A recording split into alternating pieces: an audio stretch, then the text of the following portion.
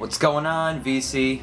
It's Craig, and I am here to shoot a VCLT video. Vinyl Community Love Trade. A little bit of train involved. I don't know how it got here. I don't know. Either way, did a trade with my big brother LJ, BioCYTE1. Everybody here in the vinyl community knows who the fuck LJ is. So, first things first, VC chair. And what's on in the background? 6 greatest hits. Why the hell not? Played a bunch of sticks at work today, so I figured, why not some sticks in the background for my video?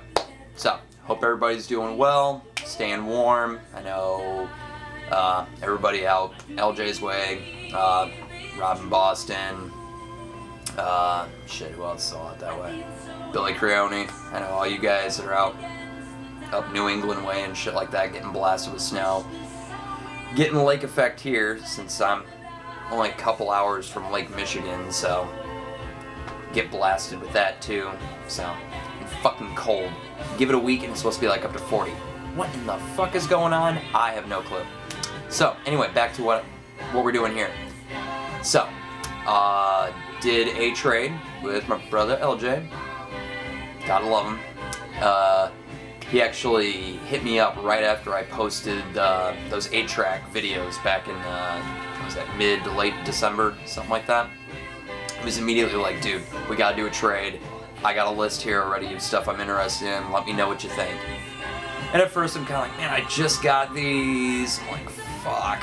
Oh man, I don't want to give up on these. Like, it's hard enough to find good 8-tracks, but then I started looking at the list and I'm like, well, he's not asking for like the, you know, like the stuff that I was like really excited about, you know, the Zeppelin, you know, the Stone stuff, you know, etc. You know, he was asking for more stuff that's up his alley, and I'm kind of like, and pretty much all of them that I sent over to him, I already have on vinyl, CD, cassette, whatever, so I'd feel like I'm being greedy with the, you know, with the 8-tracks and stuff, and plus, I was like, alright, you know, I'll do it, and he started throwing out some stuff at me that I'm like, you know, this is a worthwhile trade. Like, you know, we're not going for like monetary value. Like, okay, I'm sending you an 8-track that's worth $10. All right, I want an album that's at least, you know, matching that price. Like, no, I only paid, I think, right around $1 or so when you factor out the math for each of these. So we're not trying to match dollar for dollar or anything. We're just matching, you know, like number of items and throwing in a few surprises and just sending them off.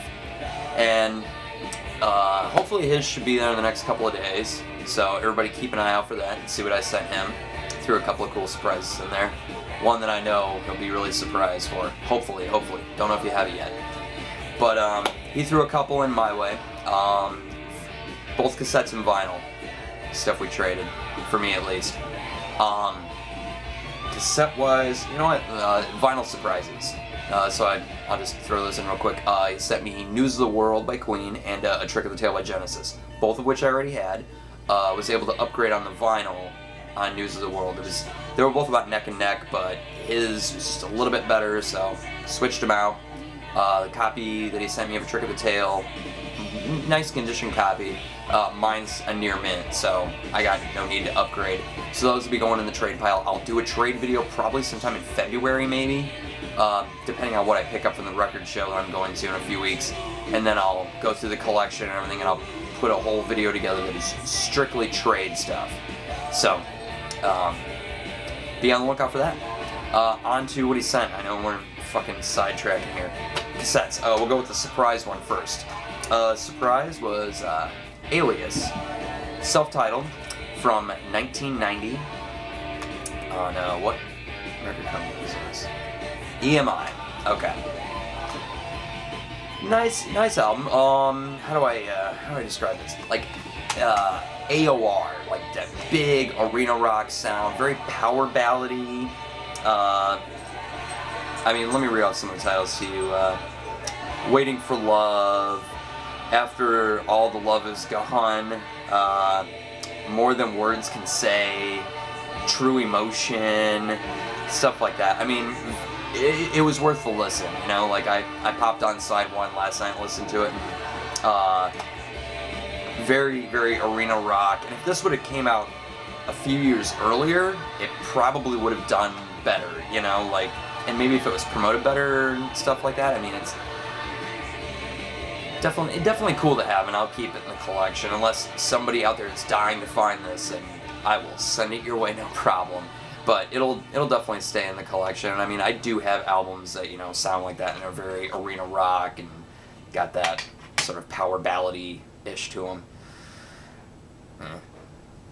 It was worth it. Thank you, LJ. You know I love you, brother.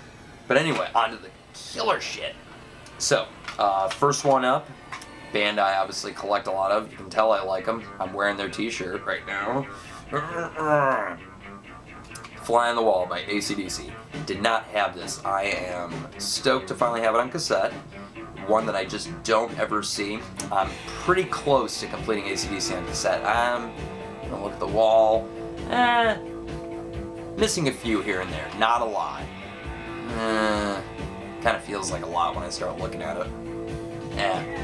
We're alright.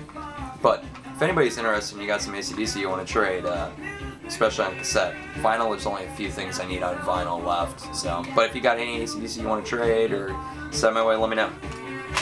And the creme de la creme on cassettes. 3 from, they're getting inducted into the Rock and Roll Hall of Fame, finally.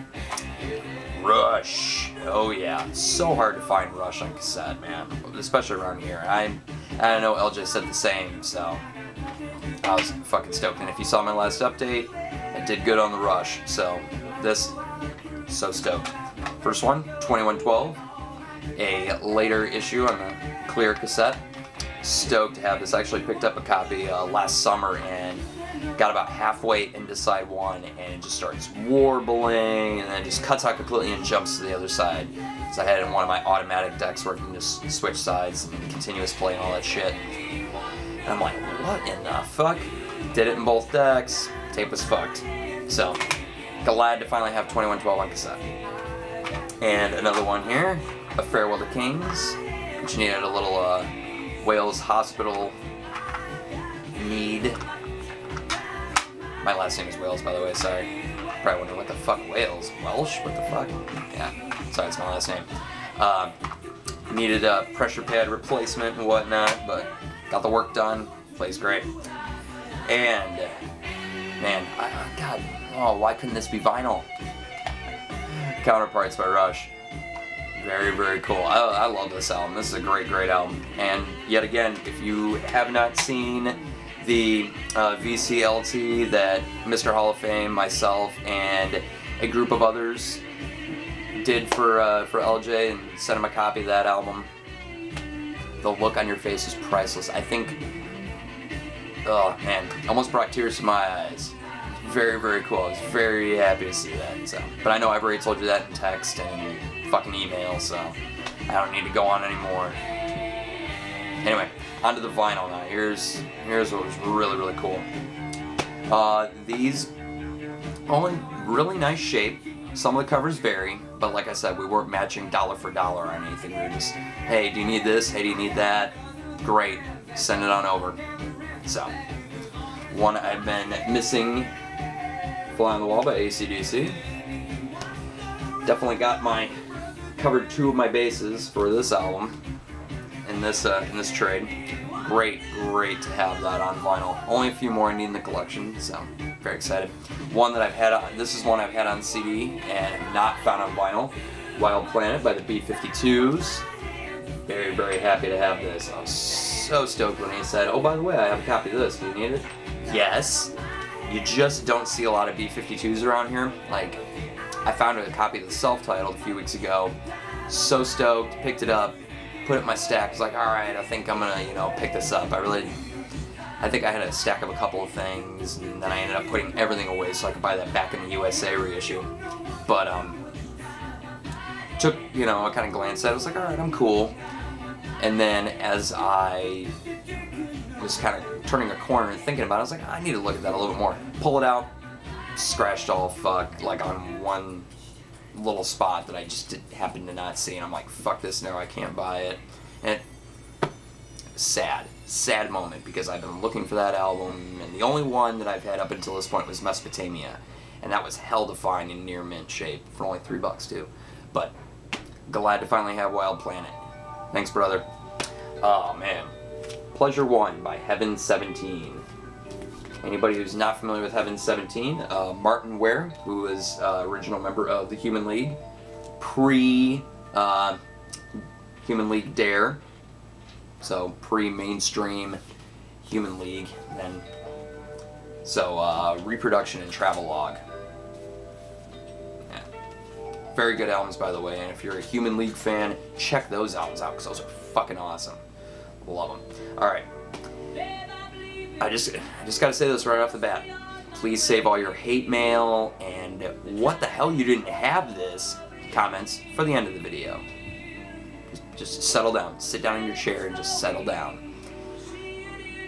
I have had to pass on so many copies of this over the years between eBay and like losing auctions because it just went for ridiculous amounts of money for copies. And then I've seen a few in the wild, but they were just overpriced. And just, or they were not the condition. Like, I mean, I found a copy that was priced at like $30, but it had a deep scratch going through the first song. I'm like, do you not pay attention when you price stuff? Like, this one, because of that scratch, needs to go right in your bargain bin. Plain and simple. Like, you don't charge $30 on an album that is of this stature and have a huge deep scratch and not notice it. Like, that really pissed me off, but I didn't say anything. So it's like, you know what, he was already cutting me a huge deal on the day, I'm not going to say anything. But either way, I didn't pick it up. So, a sad omission in my collection. It's finally been resurrected. Thank you to my big brother LJ. Wish You Were Here by Pink Floyd. Just some creasing here on the cover and whatnot, but I mean, clean, minor ring wear. And the vinyl itself in just awesome shape. Very, very nice shape. I was so stoked that when he said, hey, I have a copy of this, dude, you do not know how I had to type really, really quick. Be like, don't let it go, I want it. So very, very stoked to have that one. Finally. Alright, and on to the final two, which, like I said, bear in mind, we weren't going on condition. He just said, hey, they'll make great filler copies, but I have them, you know, they're yours if you want them. Yes, I want them. So, I've made it my mission of 2013 to collect all the rest of the kits that I need, which is a pretty good amount. Most of the time when I see them around here, they're either overpriced and in shitty condition, or they're in just shitty condition, or they're just overpriced. Like, really. Like, for instance, I was watching a near mint first press of Destroyer, still in the shrink, watching that on eBay this past week. And I was like, okay, well, I need an upgrade on mine. Mine I got for free. It's original press. It's in good shape. Like, I mean, it's playable, decent copy. I'm not going to complain. But to have a near mint copy, yeah, fuck yeah. And especially if I can get it for a decent price, fuck yeah. So I kind of forgot to watch it, and then I ended up seeing that it ended, and I was like, ah, fuck, alright, let's see how much it went for. $56 fucking dollars. $56, that's not even include shipping. That would have been $60. Yeah, because I had $4 shipping on there. Over $60 for a copy of Destroyer. I love that album to death. I have it on all 4 formats that I collect, but Jesus Christ, I don't love it enough to spend $60. For Christ's sake.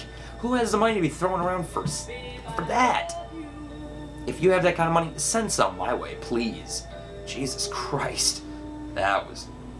I think I ranted about that for like 10 minutes straight. Ugh. Whatever. So, on to what my brother LJ sent me. Copy of Hotter Than Hell. Cover's definitely seen better days, but the vinyl is in some beautiful shape. Huh.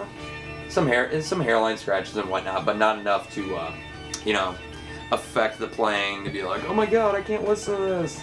All I hear is skips, pops, and crackles. Ugh. Very, very happy to have this. And once I put it in a sleeve, won't be any big issue at all. And finally, Rock and Roll Over, one of my personal favorites. Great album. Spun this one last night. He was like, hey, there's going to be, you know, some surface noise, but hey, crank the volume. you'll be all set. Did that. Cranked it and it sounded fucking killer. So, very, very happy. So on that note, that concludes the trade. Thank you everybody for watching. I want to say thank you to all of my subscribers, new and old. Love all you guys. Gonna reiterate again, make sure to get your pictures into John, Punk, Texas, at recordshelves@yahoo.com. Get involved, man. VC Yearbook 2013. Let's make it happen.